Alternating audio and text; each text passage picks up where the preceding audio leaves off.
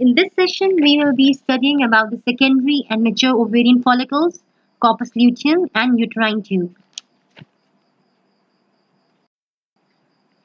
First, the secondary ovarian follicle. A secondary ovarian follicle is characterized by the presence of a cavity called antrum folliculi, and that's why they are called as antral follicles.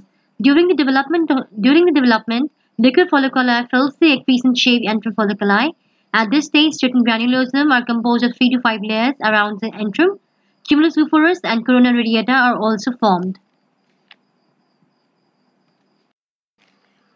This schematic diagram of secondary follicle shows primary oocyte, zona pellucida, corona radiata, antrum, granulosa cells lying on the basement membrane, theca interna and theca externa too.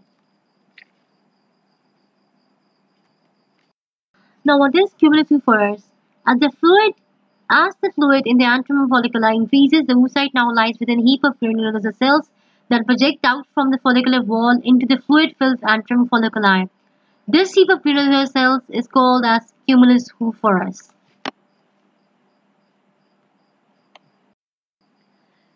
Now, what is corona radiata? Within the cumulus vuforus, a layer of radiating granulosa cells surrounds the oocyte outer to the zona pellucida.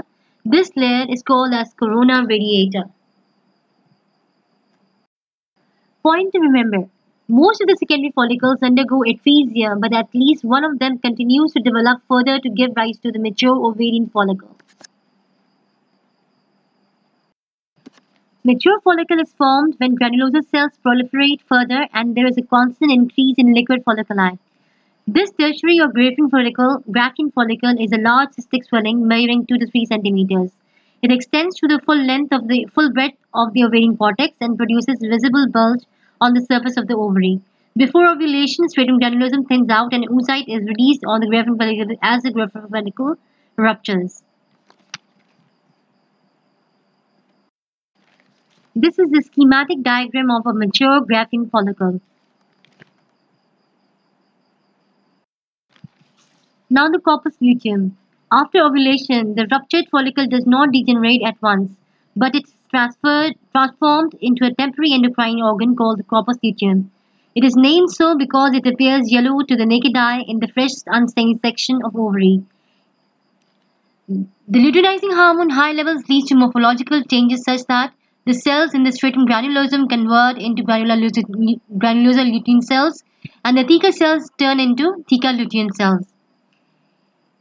It has two types of cells, granulosa lutein cells, which are most numerous, larger and pale staining, having granules of lutein. Theca lutein cells, which are smaller than the granulosa lutein cells and stain intensely and are chiefly located in the periphery.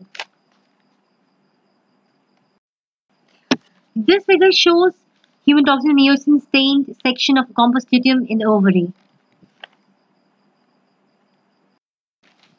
This slide shows theca lutein and granular lutein cells clearly and how they are arranged. Now the uterine tubes.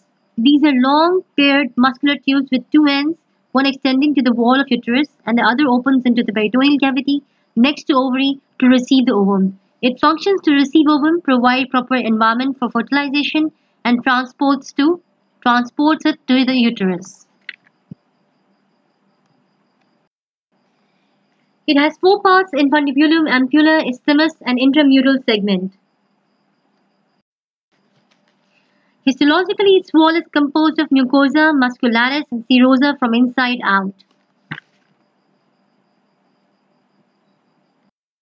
Mucosa is thrown into folds composed of epithelium and lamina propria.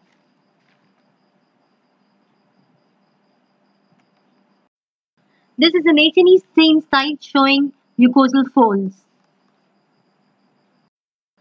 This slide shows section of uterine tube at the level of fimbria, which has the most extensive mucosal folds.